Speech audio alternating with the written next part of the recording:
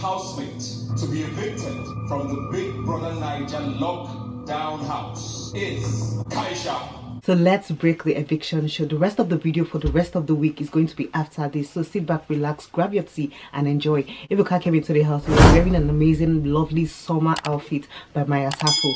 He first of all called Lucy and asked her about the fights in the house regarding the one with Nengi and the one with Othoni.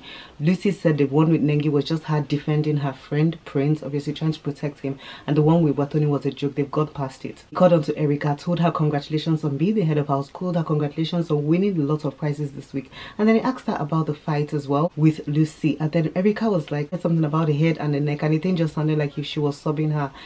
Funny enough, the answer was too long. He didn't go into the one with Othoni, which I was wishing he would go into. Erica also mentioned that Lucy gossips a lot, so she was just very annoyed when she heard her things regarding KiddRica and her, who is the head, who is the neck. Then he called on to Kaisha and asked her about the fight with Nengi. Kaisha explained the fact that she was boiling. Explained in the other part of the video, she said exactly the same thing. Nengi said, well, she came and saw someone just touching the adapter by her kettle, asked her what she was doing, and then she kind of hissed or something.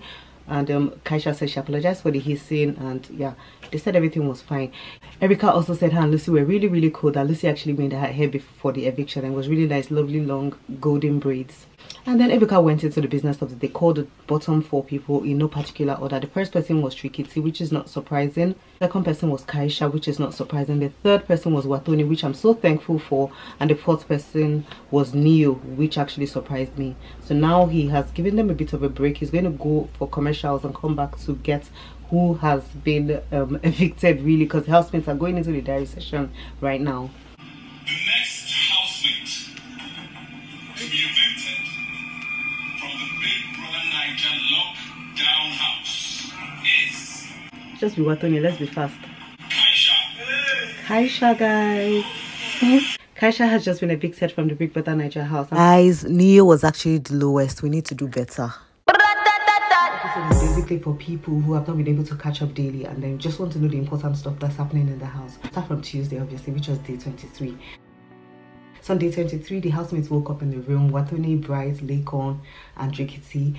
They were in the room just gisting about accents. You know, they always like playing with the English accent. So Tricky was saying his one. At some point, Lakon said that this house was filled up with accents at the beginning. And Bright said yes, that then everybody was just showing themselves. Popping pills, pop up. What you talking about? What you talking about? Katrina had me fucked up. And towards the evening time, Nengi and also had a conversation just talking about how there's so much pressure to be in relationships. Nengi tried to make it clear that no matter the pressure, she's not going to fall. That she knows she doesn't want to be in one here. Maybe when she goes out and sees what's really happening, she'll find out. And then also, yeah, I kind of agree with her that yeah, there's a lot of people pressuring themselves, but obviously he likes who he likes, which is Nengi. We'll still be good, like we'll still be fine. I'm not fighting with you, but just keep your distance. So that was it for Tuesday, really. Then on Wednesday, the highlights of the conversations were between Prince and Lucy. Lucy was feeling down as usual. You know, she really likes to clean up and she doesn't feel the housemates pull their weight. She's very caring. She loves to get people food. She even said sometimes when she cooks, she forgets to bring her own food. And then when other people cook and then she hasn't cooked that day, nobody even remembers that Lucy hasn't eaten. She just kept saying different things like that. That's the thing, because we are all differently gifted. I mean, you should let it be personal or let it get to you. He gave an example of his clothing, like his wardrobe, everything is folded to the T, like he doesn't leave things hanging. He said, but if you look at someone like Neo's wardrobe, everything is folded and ironed. You know, but there are some other people that you see everything so scattered, but that doesn't mean, like, the person's one can be beside you, but that doesn't mean you start taking it personal, like the person is not cleaning about themselves. You know, just do you and bear with things and just move on. And then he just kept telling her that she's an amazing person. He has watched her, he knows she's amazing, just that obviously sometimes she can be loud. Yeah, cheer up. Thank you. But that she should just be letting differences slide. And then she had earlier fought with Nengi, you know, so maybe that was part of things that were really paining her. And then at some point she, maybe because of the talk or whatever, she just went to meet Nengi to explain to Nengi that yeah, I'm sorry for busting like that. I was coming to talk to you as a friend, but Nengi was like, well, we're not friends. So she just pushed it aside and just kept on apologizing, and she's just sorry for saying all the things she said. And Nengi was like, I've heard with her glasses. I don't think Nengi was really in the mood for that apology, but at least she did, and then everybody moved on from that. Yes, who did not I don't even think we were friends though. Later in the night, another interesting conversation was prenups. So the housemates were just talking about people signing prenups. The same kind of set of people, Tricky, Bright, Lucy was there as well, and they're just saying how Prince was also there, just saying how, you know, prenups, how important they are. And as well, like, no, okay, Lucy now came and said there's different types of prenups. Yes, there are still the conditions. Obviously, I cannot put a prenup that is balanced. Exactly. Yes. I cannot. And then Lakon now said, well, prenups is something that protects both people. Prenups should not be something that is just tailored to one person's money or one person's investment. It's something that should protect both of you from your own things, because according to Chukete, human beings are flawed. So you might not even plan to do something. You might plan to put all your energy in your marriage and stuff, and in the end, something happens that you just can't help. So yes, prenups are very important, but they have to be very factual and realistic. That was it for Wednesday, day 24. Let's go into Thursday, day 25. So Thursday started with Watoni telling us about her spec and her spec and her spec and her spec again. She reminded us that when she came into the house on the first night, she slept on the same bed with Eric, but if she wanted to follow it up, she would have just left it. And Kid, they really yarn very well, they gist very well, they banter very well. So if that was something she wanted to pursue, she would have done so. She said out of all these people, her real spec in this house is not even Prince, that they should guess who her real spec is. And then I think Otolani then now said Neo, and she said, yes, that's her real spec. But obviously, someone is really good, and that's the kind of person that when someone that she knows is really going for someone, she just removes her hand from it. I said afterward, there's so many men in the world. And I said, Bright, are you not there? Bright said, please, by no smear, I'm not there, I'm not there. The conversation with Kid and Kaisha, and I can't remember who the third person was that was there.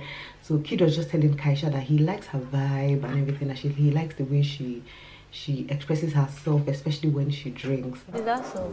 It's true now. No, it's not a bad thing, I'm telling you. And then Neo and V at Thursday, they were still really fine, chilling. They were now just staying, just asking questions. So she was like, you can't ask me anything, I'll tell you anything. And then he said, what's the freakiest thing you've ever done, or what's the craziest place you've ever had sex or something like that? So I say that. I'll tell you later tonight. Yeah guys, so that was it for day 25 and Thursday. So let's go into Friday.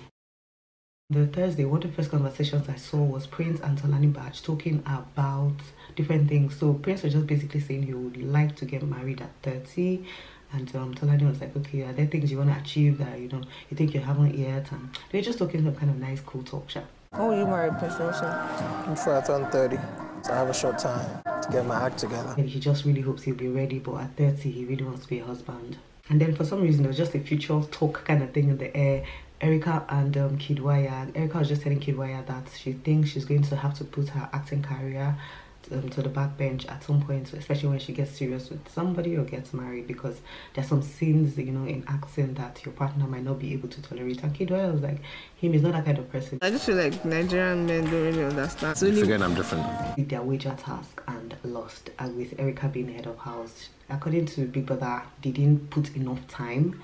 But according to Erica, she thought they did their best and stuff. But people that expected him to do way more than that drama. I don't think he just wanted the no is no. He probably wanted so many other ways that there's sexual imbalance and inequality and stuff like that. Tolani now asked Erica like how she felt later in the evening, and Erica was like she didn't feel bad at all about the loss.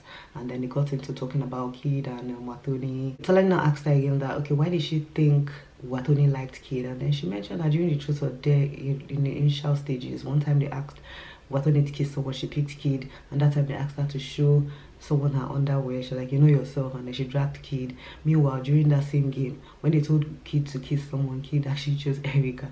So Tolani just nodded. Tolani knows all this on what, she just likes to be clean, and let's not be like she's gossiping up and down. Let's be like you said something with your own mouth. I'm so proud of you. I think you did really well. I didn't know how you were going to handle this week. And then she feels Watoni is kind of like looking for a man, and she's kind of like alone because she started all this one at first with the Kid and later moved to Prince. When Prince moved to Tolani, she now moved to Eric because Lilo had gone, only for Eric to be evicted. So she doesn't even understand. I think someone else said she liked Bright. And then Erica started laughing that, well, maybe that's our next target. Then also and Nengi were just in, and Nengi was like, don't worry, I'll find you a nice Bayelsa girl who will cook for you. She will cook and overfeed you and kill you. Also, we're just not doing. Find you a good Bayelsa or Potako girl. And just keep us. And later in the day, they were in the kitchen. I just saw V making a sandwich, and then Nengi came in, and V was just like, Nengi, I like you, right? I actually like you. And then Nengi was like, yeah, me too. I like you a lot. And then she just standing. Nengi has such good composure. Like she's just standing there, just like they start talking about one thing or the other. I guess V kind of sees Nengi as a good competition in the house, but she's not competing with her. They don't even talk that much, but she probably just admires her gameplay from afar. I really like you, Lindsay. I hope you know that. I like you too. A lot. And then I was surprised the housemates, after they finished playing their games for the day, he told them to stay outside in the garden and later told them to come inside. And guess what they saw, guys? Oh, she looks so good. The portraits of all the evicted housemates. Normally this is something that is done in Big Brother house. When people are evicted, they bring like framed pictures and stuff. There's a picture of Tochi, Eric, Lilo and Katrina all looking very beautiful. All the housemates were very nostalgic. You're just looking, everybody just talking, laughing, looking at the pictures. It was nice. Yeah, so at some point they started all jesting in the lounge or whatever, and then people were just talking about guys and stuff. Only for I don't know who even brought up the fact that KiddRica doesn't really chase girls or something like that. It doesn't really girls chase him or something like that. I think Erica even said something like that. This was very used to girls chasing him, something like that. So when they now said that, Watoni now said, all I can say is that KiddRica has not chased any girl in this house. Like, you don't say that when the person is actually seeing someone in the house. That's you causing trouble. And you know the Watoni likes forming, I don't really want any man, I don't care about any man, but she's still the one that talks about man in the house so much. Breaking this table, breaking that table, always putting her head in people's relation. Like, why would you make that kind of comment? So Erica now asked her, why would you say that? Why did she say that? Because I'm with you right now. Okay, what's your point? So yeah, get to your point right now. Now you trying to now say I'm the one that chased him, you know. So Watoni was still just saying how so at the point I don't even know how it became so big. When Watoni said that, I don't know whether Kid did not respond or something. So Erica was just annoyed that look at what the rubbish this girl said. Only for you not to even say anything. Like, you should have had my back out there. You should have had my back. That's just shading me. And this is a girl who came to meet me earlier today to say we are now cool. We are hope we're cool. Hope we're fine. And then look at what you're saying again. You know, Erica felt really bad. So Kid went upstairs. She was just making the bed in one very angry way. And then laid down and covered her head and was just like, before you know, I think Kid was obviously told him to just leave, and then he was about to leave, and then she said making those crying sounds. You know how you're fighting with someone and you know that confessing will soon leave you. You know, start crying. So that's what Erica did. She started crying. Kid now came back, started talking that this one he doesn't even see those kind of things. Erica was like, no, that girls, they are girls. He was just trying to console her, really trying to make her feel stronger. So when they finished that one, they did, then Watoni, she went to use the bathroom. Erica now came to wait for her at the bathroom door. So as she came out, she was like, I want to have a word with you that I thought we just sorted out. I thought you just called me and said we should be cool. So why would you make that kind of statement you made? Like, where is my problem? What problem do you have with me? But then I was like, I don't have a problem. Something about KiddRica. She's like, I'm asking you what if you have a problem with me. Why are you ringing out me? But then I said, I don't care about KiddRica or anybody. I don't give a shit. Okay, we're in the car and we're gonna have a son. My voices started rising at this point. And then Erica was just like shouting, and she went into the lounge. It was when Erica now got to the lounge, she now said something like, yeah, you're 29 and you have a son. Why are you not always having a problem with me? So every other person they had not heard when Watoni said that first statement about being 29 and having a son and not having time for men. They just heard Erica. So some people's faces were now scared. Why would you bring up her son in this fight? You know, but I don't know if they eventually understood it, but it was just irritating because I'd heard, obviously, it was Watoni that brought that in the first place. So they just argued and argued and argued and argued. Erica now shouted down. KiddRica came while they were even talking, and then she just pushed KiddRica that it's not you now. Like, let me just sort it out with this girl because I don't understand my problem with her. So they got to the lounge. Everybody was literally in the lounge at the point. Then KiddRica just came and said, people is drinking, let's go and drink. Because I don't think they got this. I don't even know why they wanted to all drink in the garden, but KiddRica just dragged everybody to the garden. That's how everybody followed KiddRica and Erica to the garden.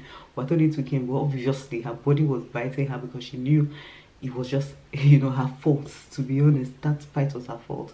And then she got up and went to the room, just bubbling, mumbling. Later hand, Lucy went to that swinging chair, and then we were just talking. So Lucy, obviously, anytime there's another person fighting in the house, Lucy is always very okay because at least it's not her.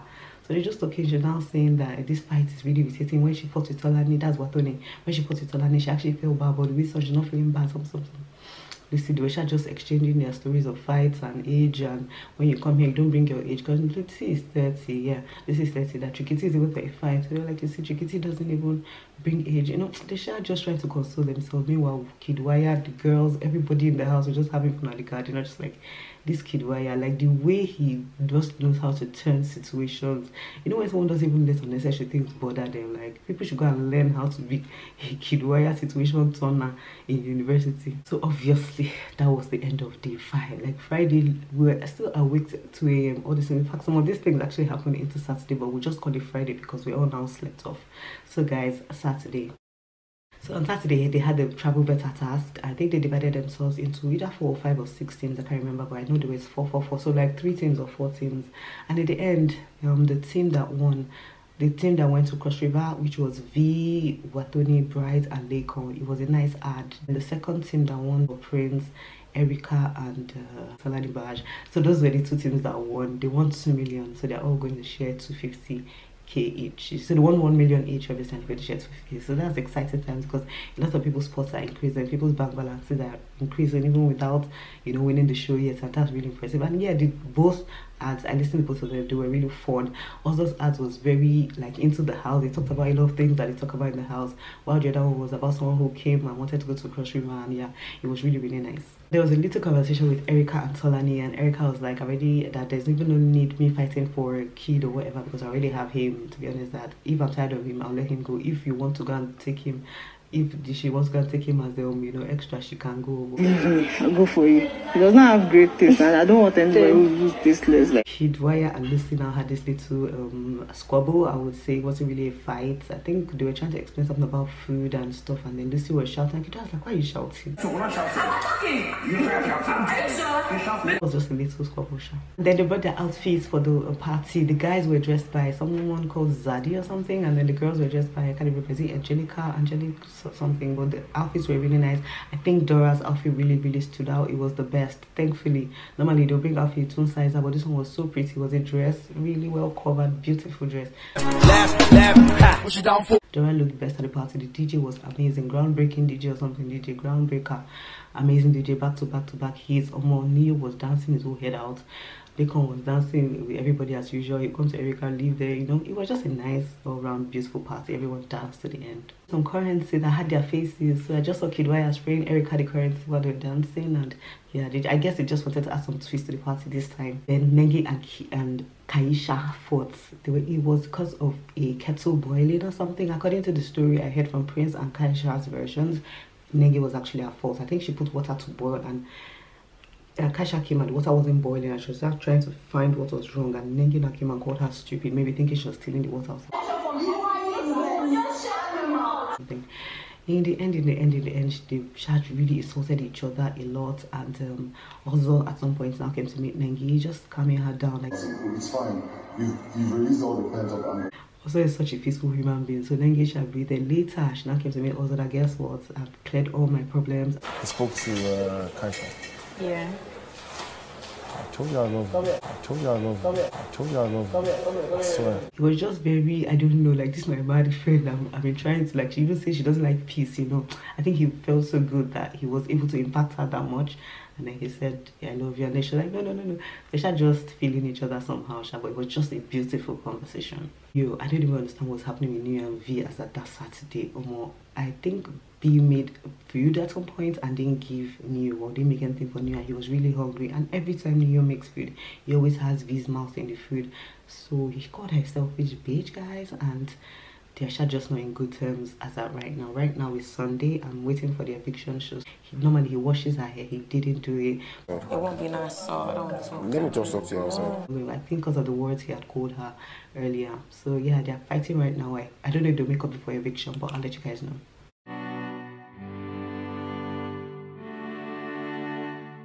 So sweet. They have him blushing. From the back and like.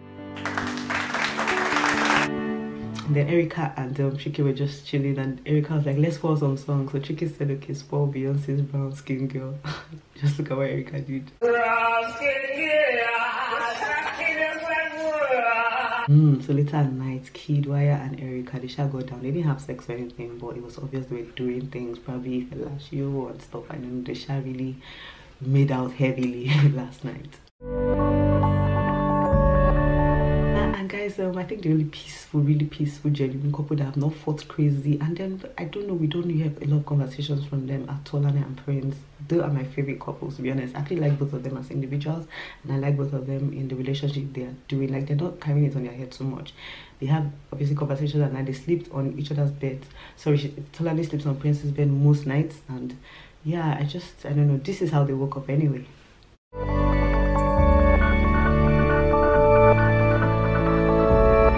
Right Alright guys, that's it for this upload. Do share this with your friends who don't catch up daily and want to just know what's really happening in the house. If this is your first time here, welcome to my channel. Click the subscribe button and click the bell right beside it. If this is not your first time, thank you so much for coming back. See you on the next episode guys. Bye bye.